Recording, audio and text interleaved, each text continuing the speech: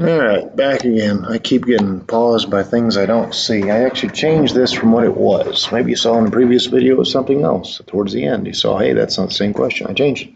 Changed it into graphing. So you're supposed to graph this guy between -2 and 1. And you need to be thinking about this as y equals 3. Now, it starts at -2 and it stops ridiculously close to -1. It starts at -2 and it stops ridiculously close at 1. So I open hole to 1. Right there, open hole. This guy, it's a line. These are all lines, by the way. I'm not trying to throw you off. I'm going to plug in a 1 and I'm going to plug in a 3. And I'm going to open hole that 3. Okay.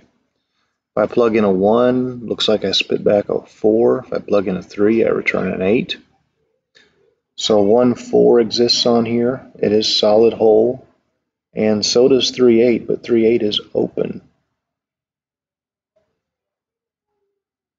And then we have -x if x is greater than or equal to 3.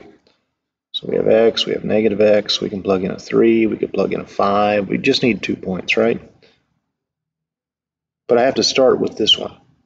So when I plug in a 3, I get a -3 back. If I plug in a 5, I get a -5 back, and I could continue that pattern forever. I could. So it's going to continue on to the right forever.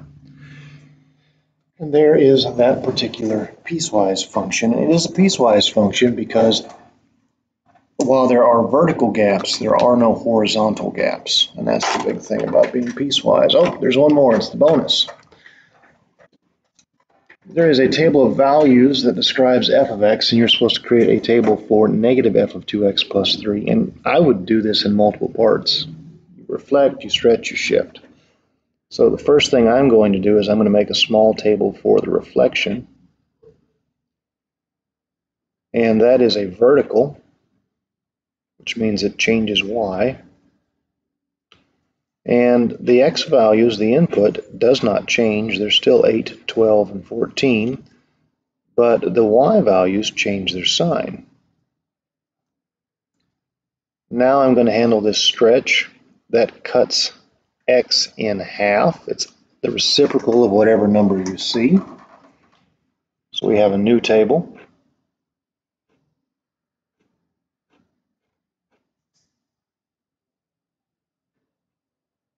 It is a progression of the preceding table. 4, 6, I don't know why I made so many blanks, 7, who knows. It has no effect on the output, only the input. And the last thing I'm going to do is I'm going to do this shift up 3. Shift. Can't write, it's too early in the morning. That's going to add 3 to y.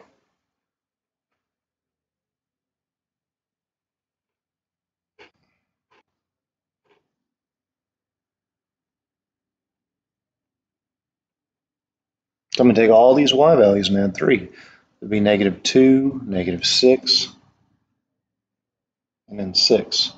And no effect on the input. And there is my table describing the transformation.